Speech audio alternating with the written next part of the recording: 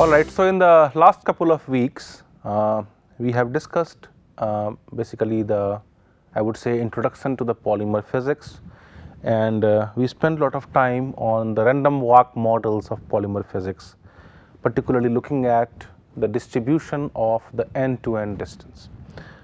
So now I want to come to one more quantity that characterizes the size of a polymer chain, which is known as the radius of gyration.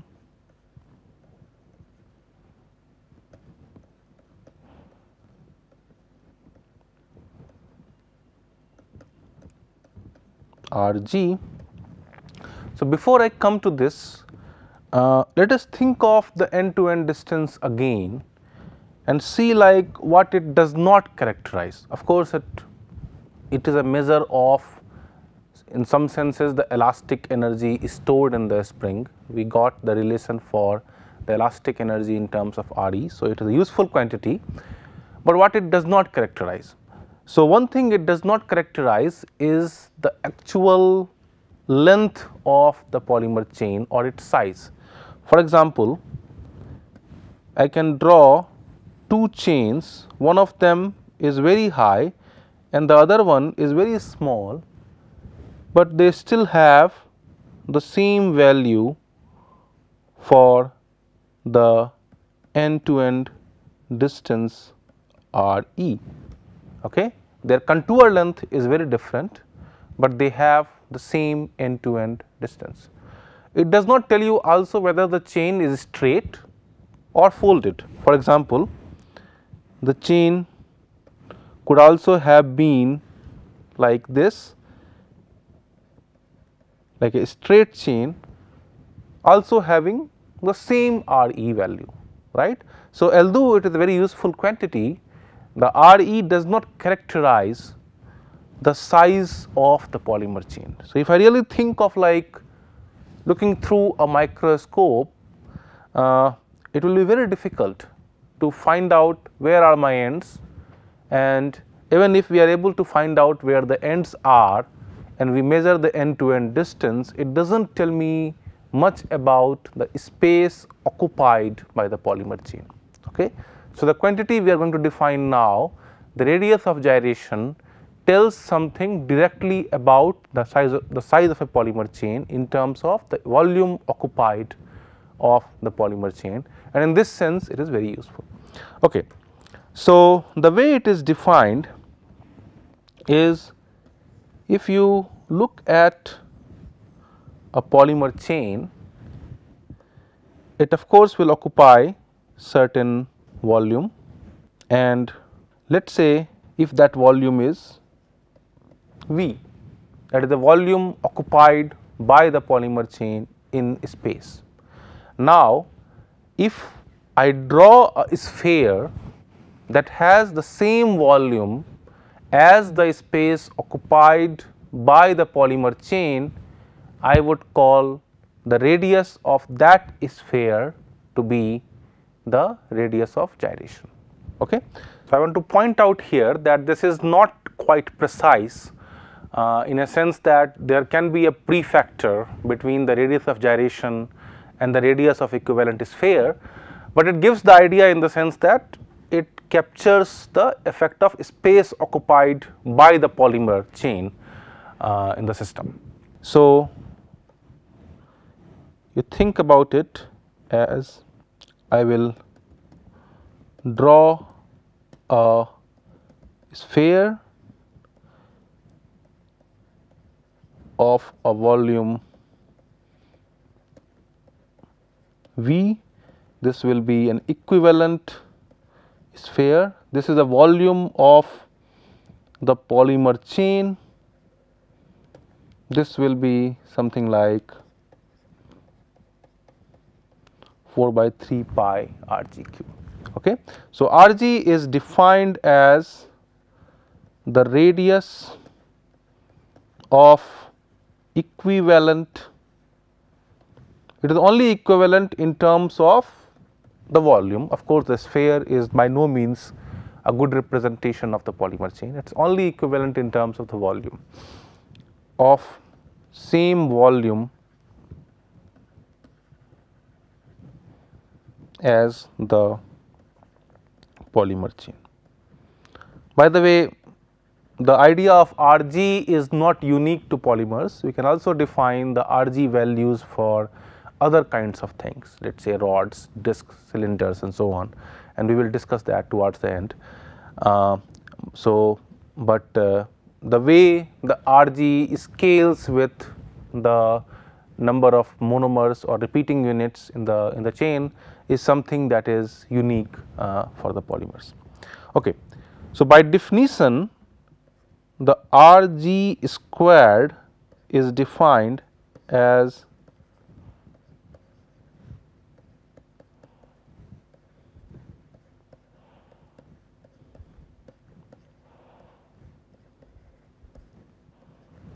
where I may represent the segments or the beads of the polymer chain depending on how are we representing it. So, within a theoretical model we can think of Ri as the position of segment or a bead, and within the experimental situation we can associate, for example, the position of the carbon atom or something that we can see. Okay. So, the idea itself is very general, but it depends on where I am applying this idea. So, for a bead spring model, the Ri would refer to the position of those beads in space, and the center of mass Rcm then is simply the arithmetic mean of those positions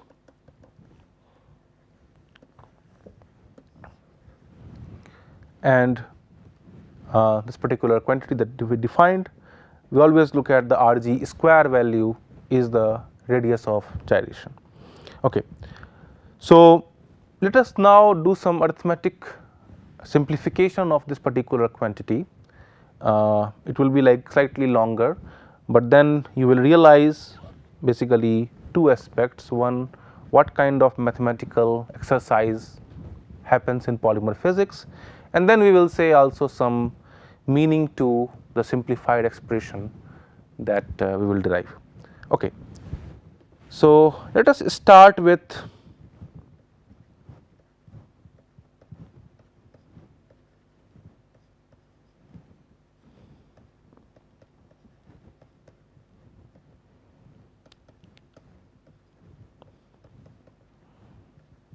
this particular quantity. Of course, I can expand the square, and then what I will get is 1 by m I going from 1 to m Ri square plus Rcm square minus 2 Ri dotted with Rcm, and then what I am going to show is this will be equal to 1 by m square I from 1 to m, j from 1 to m, Ri square plus Ri dot Rj minus 2 Ri dot Rj. So, let us look at like how this happens term by term. Okay. So, we will first look at the first term, then the second, and then the third. Okay. So, the first term that we have written is like a double summation over I and j of Ri square. Of course, the Ri square does not depend on j. So, j does not appear in the equation. So, I can simply do this j summation and write this as m Ri squared, and then we will have cancellations of m here, and then I will get 1 by m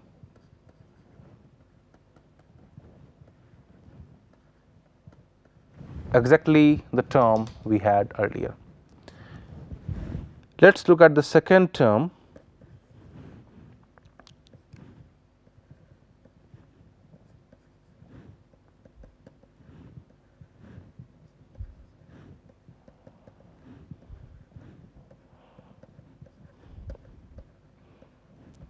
So, now of course, we cannot take the j sum away. Now of course, r I depends on I and r j depends on j, but what we can write this as is 1 by m square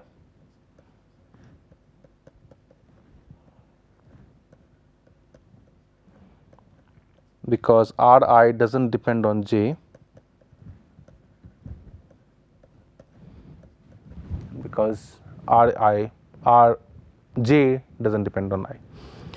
So, this will be same as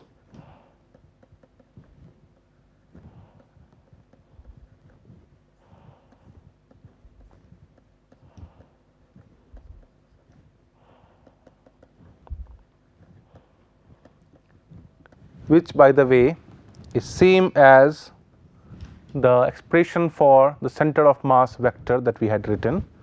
So, this will be same as RCM square, and now I can also write RCM square as RCM square multiplied by say 1 by m and then a sum over, just a complicated way of writing this to get the expression that we want. So, I can sum 1 m times and divide by m, that is simply 1, and then I can move this thing inside, and what I will have is 1 by m I equal to 1 to m RCM square, which exactly is what we had earlier. Okay. Now, let us look at the final term,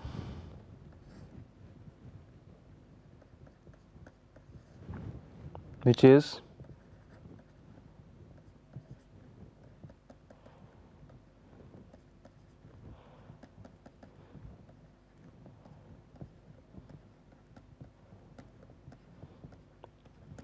in this case I will move the r I there, but keep the r j where it is because it is inside the j sum, and note that then I will have something like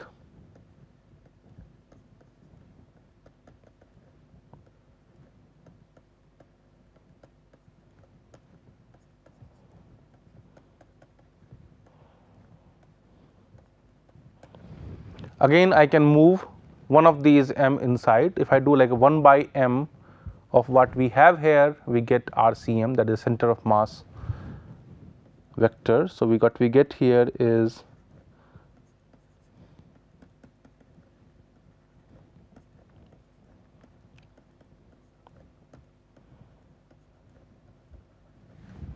which exactly is what we had earlier. Okay. So, now you can see that what we have got here, this quantity is also in the whole square form. In fact, we can write this quantity as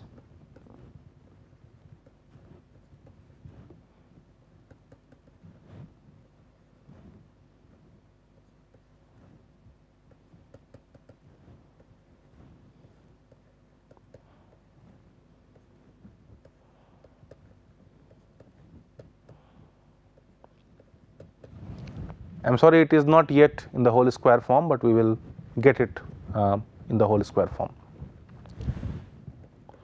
So, let us start with this simplified expression of what we started with, and let us see what kind of further manipulations I can do. So, we started with Rg square is equal to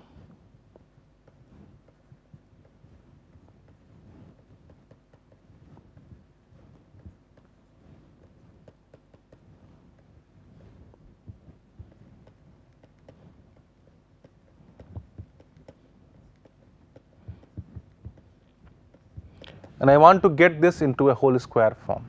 Okay. So, we will do this by noting that the I and j can be interchanged.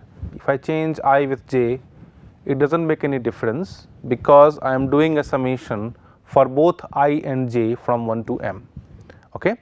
So, then I can write this thing into two parts, which will be looking like something like manipulation, but keep in mind that it is simply a arithmetic simplification that we are doing. So, what we are doing here is we divide this by 2, and I will write two sums.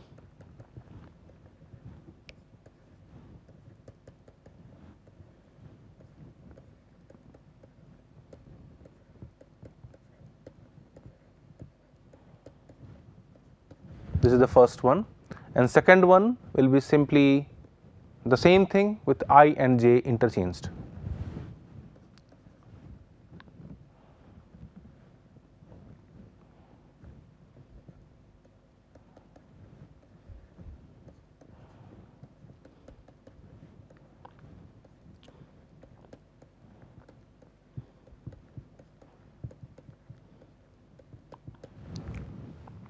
Okay. So, since these two are the same, and if I divide by the 2, I will get the result that I started with. Okay.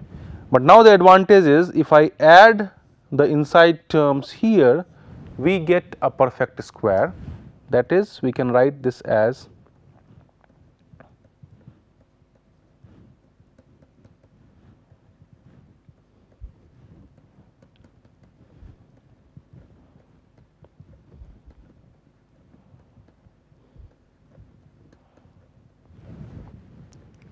something like this.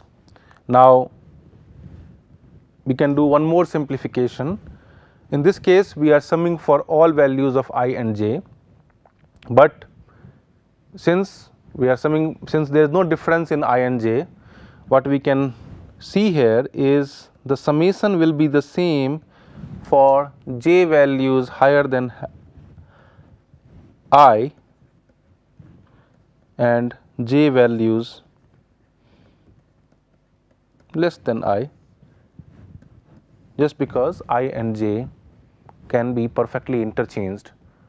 The probability of I being higher than j is the same of I being smaller than j.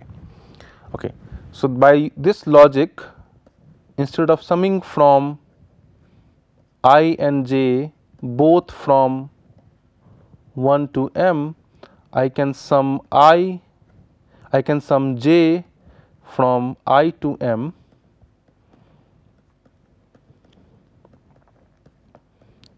and get this particular relation. Okay.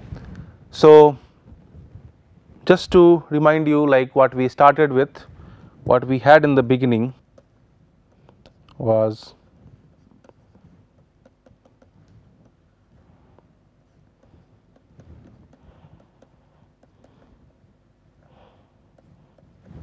so there is an advantage of using the new expression than compared to the older expression. The first one we will see in a moment. In the next lecture, I will do a whole derivation of this, where we can say that the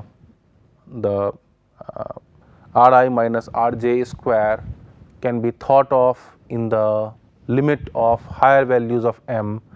So, I will get a particular relation that I will use, and we will do that just the same way we did the discrete to continuous transition earlier.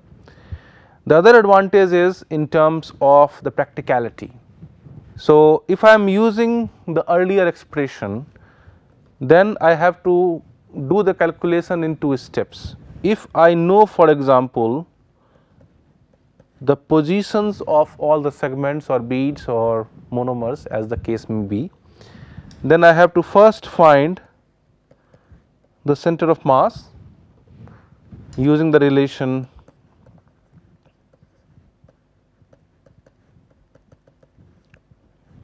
and using that I will find the Rg square. Okay. The advantage now is with the new expression is I can start with the Ri values and I can directly get the Rg square value without the need of computing the center of mass. Okay. So, if I am thinking of doing onto a computer, let us say there is a program where I want to find the Rg square value of a polymer conformation at every step, both of these calculations, computation of RCM or the computation of Rg square, will involve for loops. So, in the first instance I will use a for loop here, another for loop here. In the second instance I will simply use one for loop. Okay. So, what it essentially means is by some sort of arithmetic simplifications that was appearing to be somewhat weird, we are able to find something that has advantage in terms of computation. It will be much more efficient than compared to a earlier expression. So, now ultimately we are not interested in, again as I was telling you earlier, we are not interested in the Rg square of a single conformation, we are interested in the average Rg square for many conformations. Okay. So, the quantity we are interested in then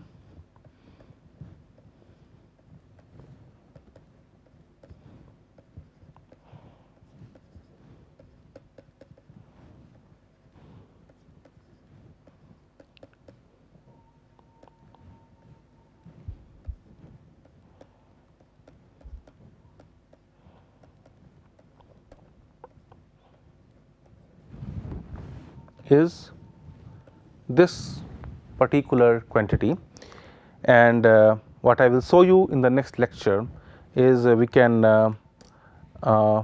do a discrete to continuous transformation and find a relation between the radius of gyration and end-to-end displacement for an ideal chain, and it turns out to be that both are proportional to each other for the ideal chain.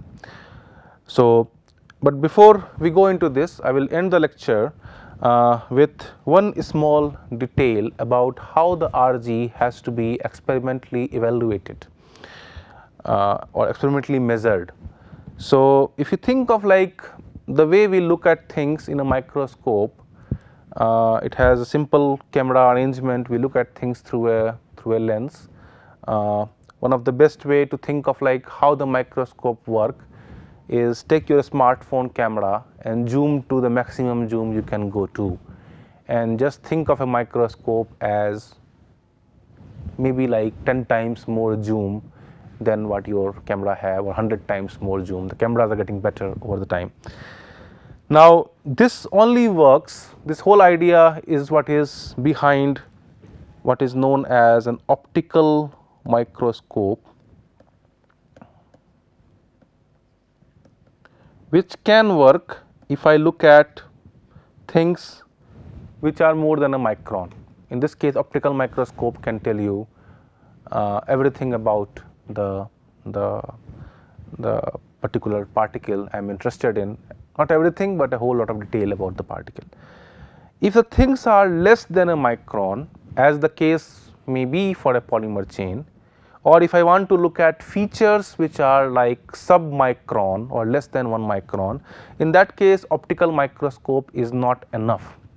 In that case, what we make use of is what is known as light scattering.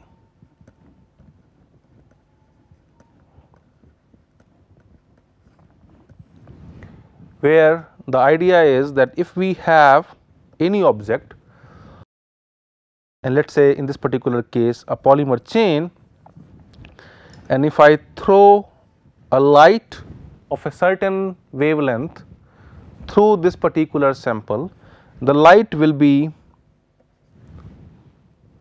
reflected or deflected, and I will measure the angle of deflection, that is referred as scattering. Now, if I want to look at objects of different sizes, I can play with lights of different wavelengths. When for example, I am using an X-ray, I can see objects which are much smaller than compared to when I use for example, a visible light. Okay.